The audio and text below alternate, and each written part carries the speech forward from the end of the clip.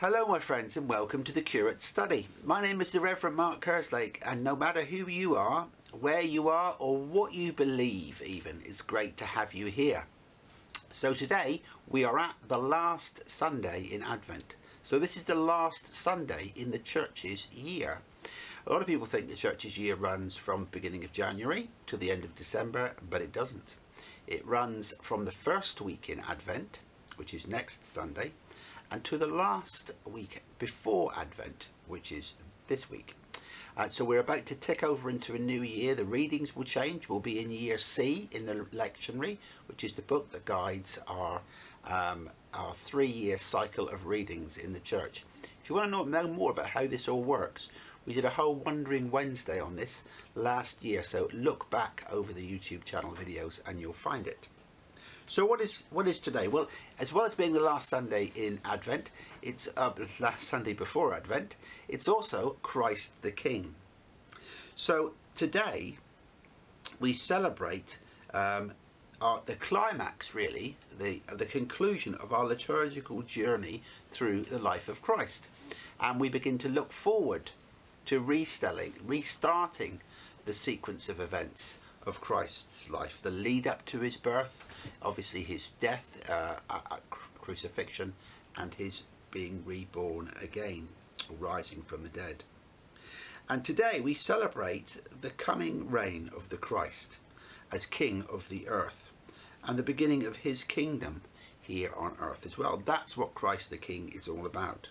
It is an essential truth, the truth of our faith, that Christ is King and Lord of all, and we are involved in building his kingdom here and now, and we're going to talk a little bit about that in our sermon. But before we begin, we're going to have the collect for this Sunday, which is Christ the King, the Sunday next before Advent.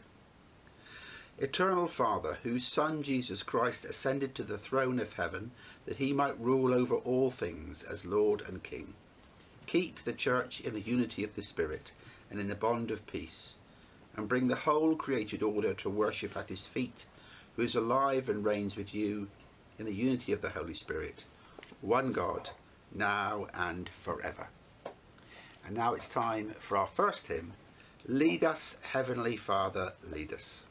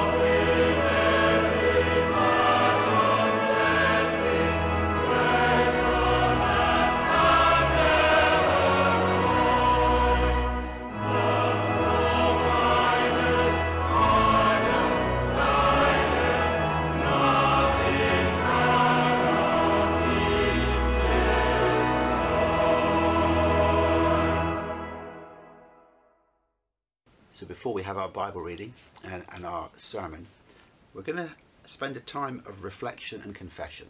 So today we're going to do something slightly different. So we are going to acknowledge our part in the problems of the world, that all of the sins of the world begin in the human heart. And we're going to do that with a time of silent reflection, where we call to mind our own problems and our own sins, those things that contribute to the great car crash that is often the world around us. Small beginnings inside each and every one of us.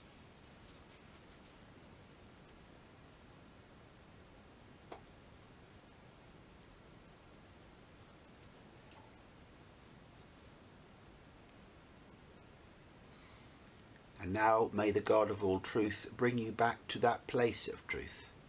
May he reassure you of his love, cleanse you of your sins, and heal you and bring you peace. In Jesus' name, amen. So our reading for today is a reading all about truth. And it starts in the book of John, chapter 18, verse 33. Then Pilate entered the headquarters again, summoned Jesus and asked him, "Are you the king of the Jews?" Jesus answered, "Do you ask this on your own, or did others tell you about me?" Pilate replied, "I'm not a Jew, am I? Your own nation and the chief priests have handed you over to me. What have you done?" Jesus answered, "My kingdom is not from this world. If my kingdom were from this world, my followers would be fighting to keep me from being handed over to the Jews. But as it is, my kingdom is not from here." Pilate asked him, "So you are a king?"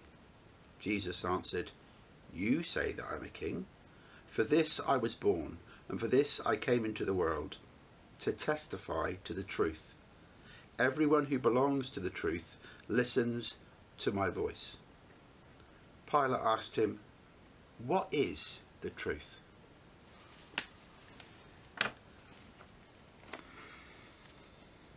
What is the truth? Well, when I was a police officer, truth was a big part of what we did, or the seeking of the truth. And one of the ways we did that was by interviewing people who were suspected of having committed a criminal offence. And trust me, it's nothing like on Midsummer Murders or Poirot, when officers wander around and chat to people in their living rooms. So it goes a bit like this. The suspect, having had access to legal advice, is led to an interview room containing a table and chairs. And the interviewing officer unseals 2 tapes in the presence of the suspect and their solicitors, although now it's probably CDs or some sort of digital recording technique. Everything is recorded, and the suspect or his representative is given a copy at the end of the interview, and the police copy is booked into evidence. All of the parties in the room identify themselves, and then the police officer states the time, the date, and the location of the police station where the interview is taking place. The suspect is reminded they're under caution, you do not have to say anything unless you wish to do so, etc., etc. And the interview begins. Now initially, the interviewing officer will ask general questions. They're the classic, "Where were you on such and such a day at such and such a time?" Then the officer will gradually narrow down the field of questioning, asking for more and more details.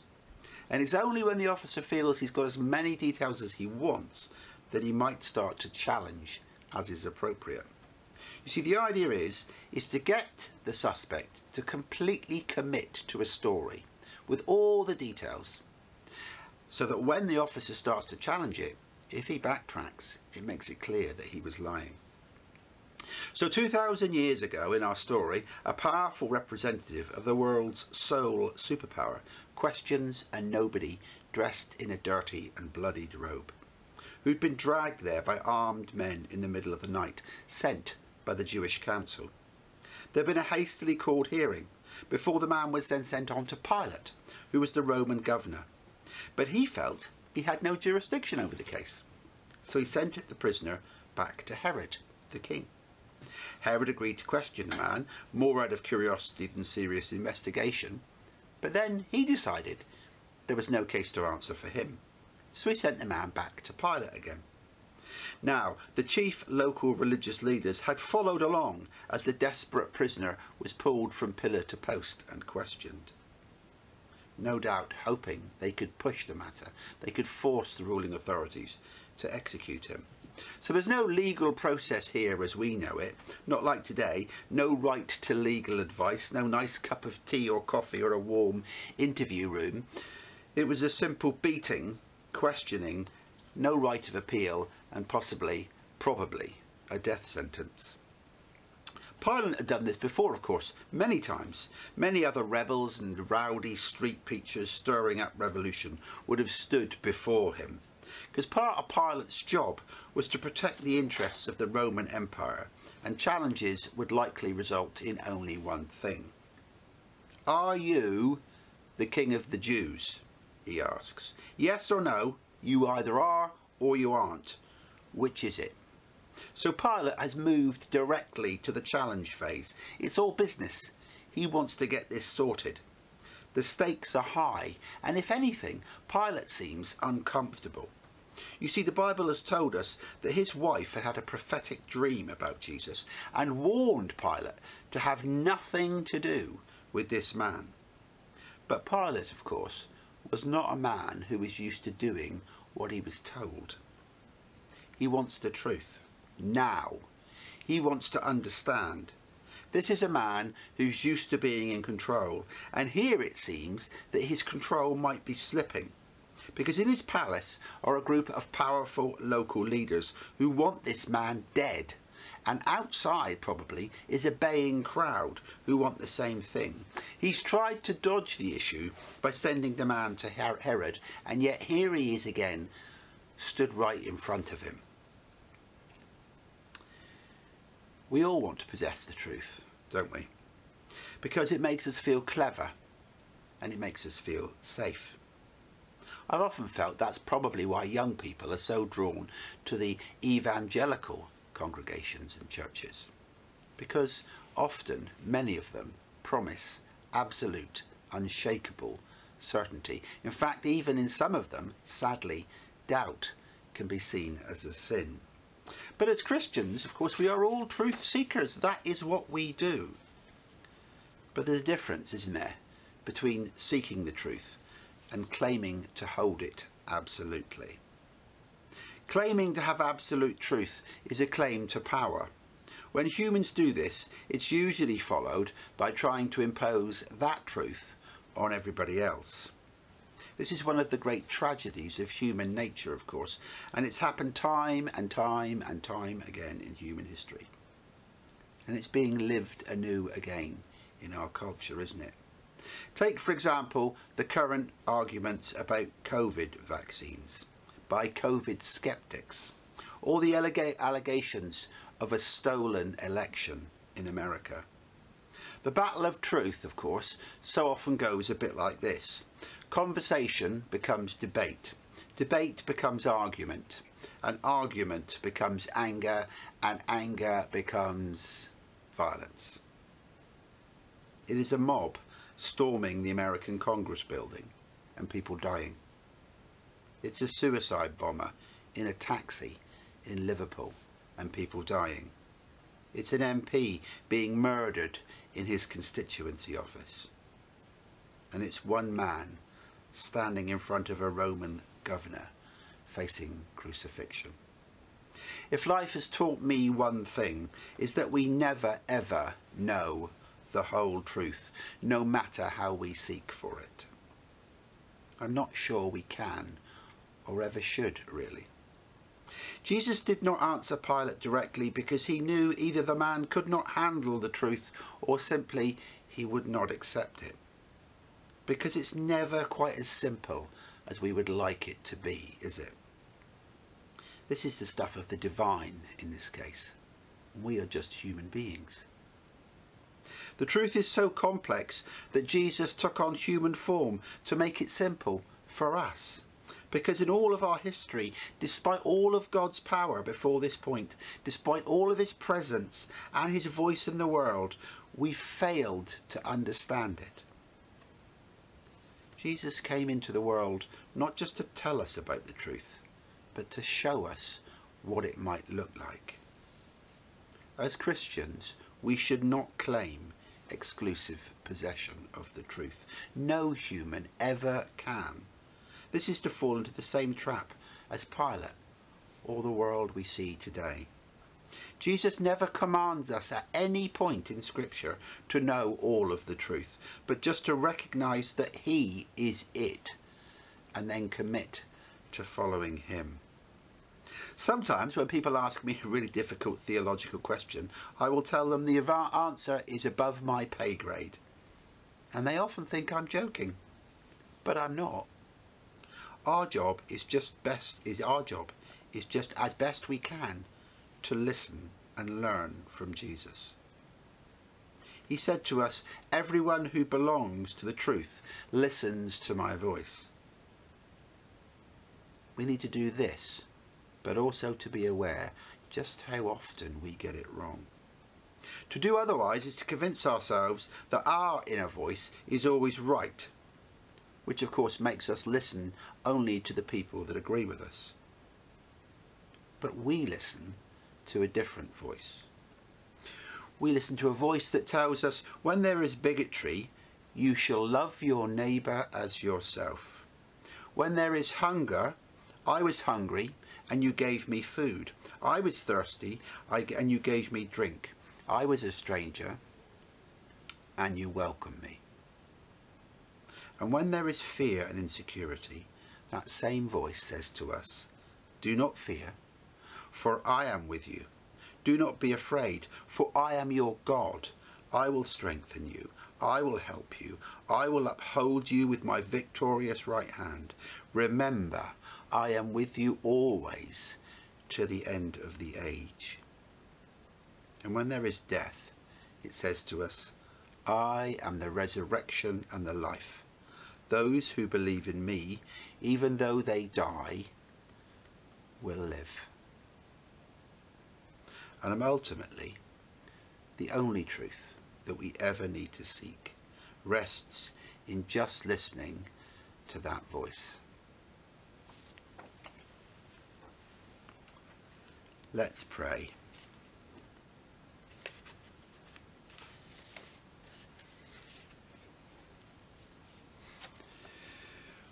In our ignorance, we come boldly to the throne of grace, praying to the Almighty God, Father, Son, and Holy Spirit, for mercy and for grace. Father, we pray for a world desperate for the truth, created by your love, but this year so often racked by bigotry and hatred, suspicion and division. Help us to examine ourselves honestly, admit our bias and ignorance, and to struggle to work with you through them. We pray for its nations and its governments. We remember the arguments and the conflicts of the past 12 months, the sabre rattling and the posturing, all based so often on false truth. Help world leaders to work to be peacemakers, bridge builders, and architects of growth, freedom and renewal. Lord, we pray for those who've become bitter and hate-filled in our political discourse and in discussions of so many issues, from race to gender and sexuality. We ask for a new spirit of peace, pardoning, love, mercy and grace. We pray for the church, created for your glory, but in this last year shaken and bruised. Empower us in your Holy Spirit in our ministry to reflect those works of yours which bring glory to you. Help us to be bold in speaking the truth that your voice gives us. Extend to us your salvation, your growth, your mercy and your grace. Amen. And now it's time for our next hymn, How Great is Our God.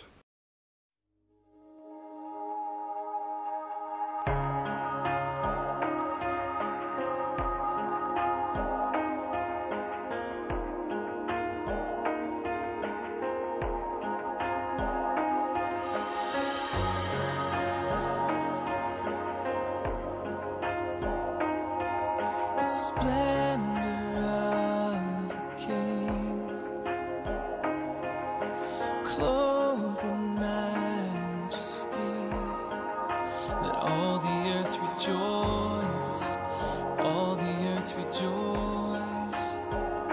He wraps himself in light, and darkness tries to hide. It trembles at his voice. It trembles at his voice. How great is our God. Sing with me, how great is our God. And all will see how great is our God.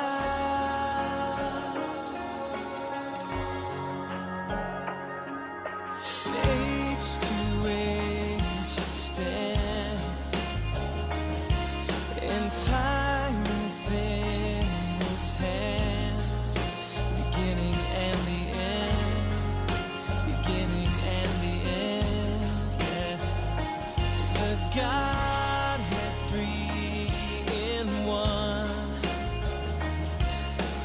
Father, Spirit, Son, the Lion and the Lamb, the Lion and the Lamb. How great is our God. Sing with me, how great is our God. And all will see how great is our God.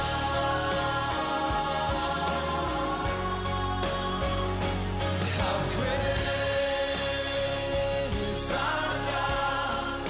Sing with me, how great is our God. And all will see how great is our God.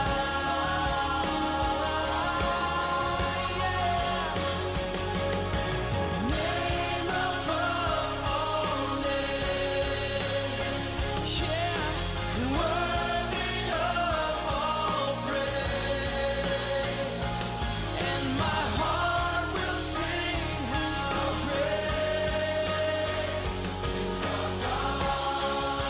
Let's celebrate the Savior of the world, Jesus.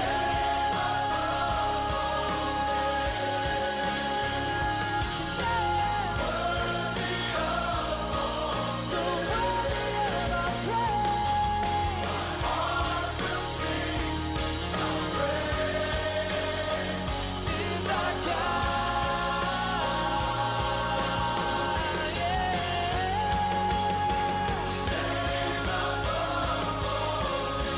Every knee bow down,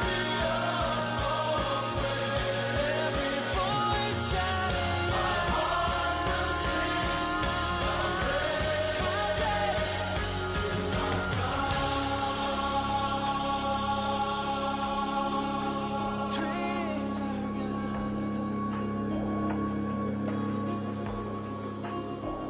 Lord, you're worthy. Before you go, my friends, a final blessing. May the Lord bless you and keep you. The Lord make his face to shine upon you and be gracious to you. The Lord lift up his countenance upon you and give you peace. And may the blessing of God Almighty, the Father, the Son, and the Holy Spirit be among you and those whom you love, today and always. And until we meet again, my friends, may God hold you in the palm of his hand. God bless.